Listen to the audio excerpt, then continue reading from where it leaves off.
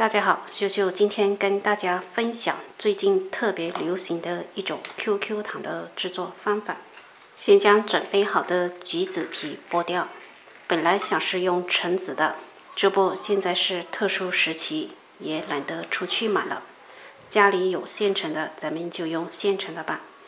剥好的橘子再将它掰小块，装入料理杯中，加少许清水，能够将橘子打成汁就可以了。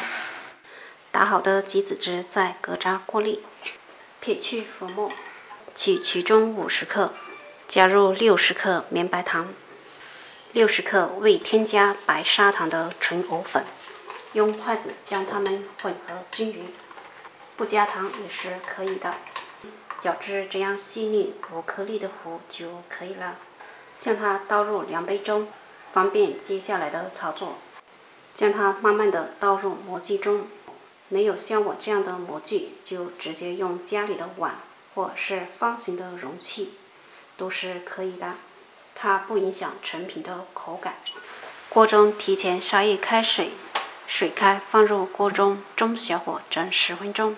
10分钟后关火，将它晾凉。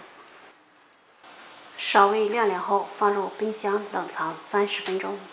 30分钟后，我们就可以脱模啦。这样做出来的 QQ 软糖很 Q 很弹，而且是纯天然，不添加任何的色素，也完全可以不加糖。所以可以放心做给宝宝吃。喜欢的朋友可以在家试一下。